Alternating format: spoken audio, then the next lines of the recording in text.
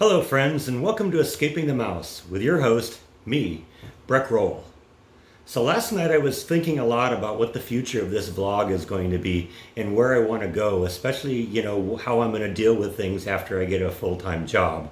It's going to be a little bit different for me than it was, for instance, for Jordan at this stage in his YouTube channel, because I'm going to have a, hopefully an 8-hour-a-day, 5-day-a-week job, which is going to make it a little bit more difficult to do this vlogging on a daily basis. So, and at the time when Jordan was doing this, he was acting and or doing catering gigs or just little one-off things to keep him going while his channel picked up. Now, of course, he's supporting himself completely on that and is retired from everything else.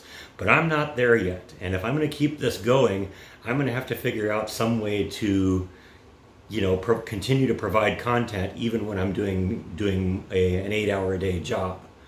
So what I've been trying to do is figure out what it is exactly that you guys like and don't like about my channel. And really the best way I can do it is by digging into the analytics that YouTube tells me about who's watching and when they're watching and what they're watching and all that, and try and come up with some patterns of the things that you guys really like. Now initially I thought, I was reluctant to do a lot of these go places and do things vlogs just because I didn't want to be ripping off Jordan too badly. But when I look at some of the field trips, for lack of a better term, that I've taken, some of them, are popular and more popular than others are. The Cameron Zoo, for instance, that I did last week had kind of disappointing numbers and have performed lower than many other videos. But I know you're not against the idea of me going out and doing, field trip type videos, because you guys really love the Dr. Pepper Museum. So what I've been trying to do is figure out what it is exactly that gets people to come and tune in and watch. And of course, one of the obvious things is put Jordan in the video, because you guys all love Jordan. But I started thinking about what it is that I like about Jordan's videos, and because that provides insight into what you guys like, because 99% of you, at least, come to me through Jordan. And so I asked myself, what is it I like about Jordan's videos? And because that probably applies to a lot of you as well. And that's probably the reason that you guys are even coming and looking at me. Now, one of the things I really like about Jordan's videos is that even if it's a subject I have no interest in whatsoever, I'll watch it because it's entertaining and I enjoy learning something that I don't know. Always kind of have. And I bet you a lot of you are the same way. Excuse me. When I take that thought and look at the analytics of my videos, there seems to be correlation with the videos where you're learning something versus the videos where I'm just showing you something and not really teaching anything about it. You guys all seem to really like the do-it-yourself videos that I do. You've given me great support on the couple of cooking videos I've done. You like the restaurant videos that I've done. And I was thinking, because there's generations of teacher in my family, and I really enjoy being somebody that can help educate somebody. I probably could have been a teacher if I maybe had the patience for that. But maybe we can get a little bit of that here now. I know when I was at Disney, one of my most rewarding roles at Disney was when I was allowed to be a trainer, when I was teaching new employees how to do what I knew. And the truth is, that was the beginning of the end for me at Disney when they took my trainer knowledge away.